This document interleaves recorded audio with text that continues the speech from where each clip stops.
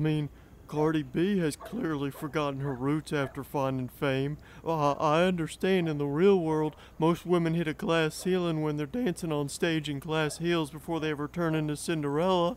But somehow, Cardi made it out of the stripper lifestyle before having to endure another Monday afternoon of sticking Heineken bottles up her hoo-ha just to get the men who've seen it all to tip her again. I mean, she's definitely skipping court dates due to her still slightly inflated ego. It's like, come on, Cardi B. He goes to court, I go to court. Everyone's got to go to court. You're just going to go to jail, and nobody wants that.